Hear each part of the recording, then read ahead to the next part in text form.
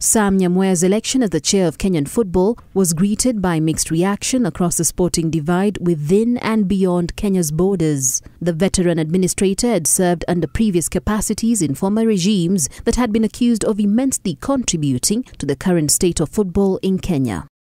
However, this was a different bold situation for the administrator cum politician. During this election, the well-connected businessman, who's rumoured to have the backing of influential persons, was offered a chance to lead the new football organisation. Other notable names voted into office during this exercise included Nairobi-based lawyer Robert Osembo and former footballers Sami Sholei and Dan Shikanda. Nyamweya's long-term ally and private secretary Ludovic Aduda was appointed the chief executive officer in an acting capacity. The new team immediately registered a new institution under the name Football Kenya Federation, replacing the outgoing entity Football Kenya Limited.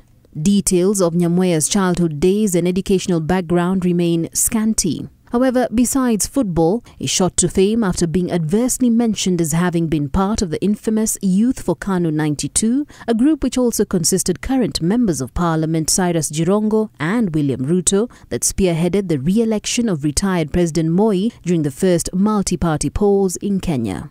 Opinion was and remains divided as to if Nyamweya is the right person or the best available to lead the renaissance of the country's most popular sport. Amongst the first decisions made by the Nyamweya regime after assuming office was the appointment of respected tactician Francis Kimanzi as the national soccer team coach to replace Zedekiah Ziko Otieno, who had assumed the position in an acting capacity throughout the 2012 African Nations Cup qualifiers. The former Mathare United and Sofapaka coach's second stint was only to last 8 months. Kimanzi was shown the door after public outcry following a string of poor results at the Fkf Senior Challenge Cup and the 2013 African Nations Cup qualifiers, a competition in which Kenya was eliminated at the preliminary rounds by Togo.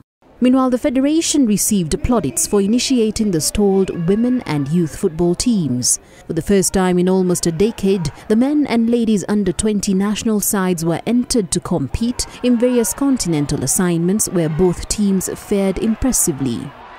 However, with a few months in office, cracks began to appear and the mistakes of the past slowly crept back. They have let us down. They moved out of the Goal project where FIFA spent a lot of money.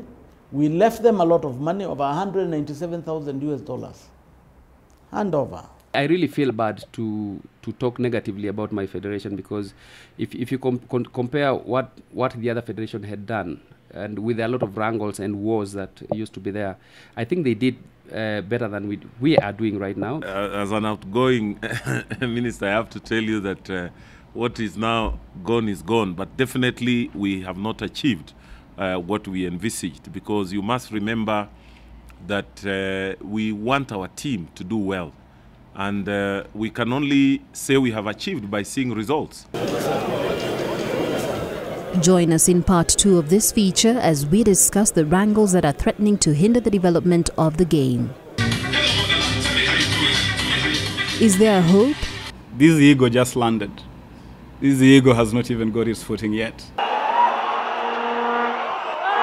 Harambee Stars prepare for yet another round of qualifiers. Will it be the same story, or will the local charges finally break the jinx?